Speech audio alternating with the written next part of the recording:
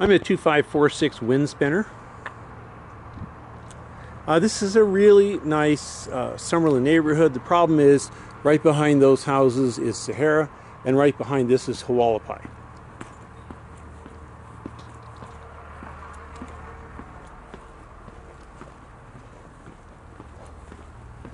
Now this one looks like somebody has attempted to flip it.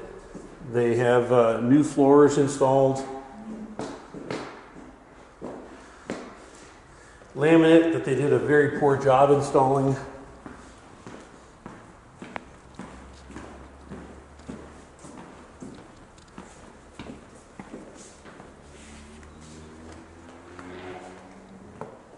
They did upgrade the counters. See, this one's normally has these little white tiles, little rectangular white tiles. This would cost us about $1,200 to do. There's a Chinese company in town who buys up all the overruns of marble for the casinos, and we can get granted for $100 a slab.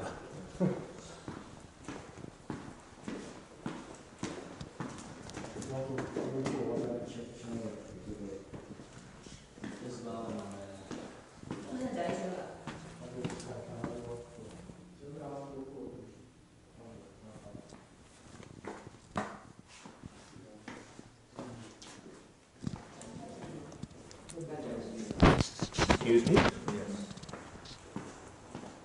So they kind of, or do they just repaint them? No, these are just painted. In fact, they didn't take them off and spray them correctly. So they did a poor job on that.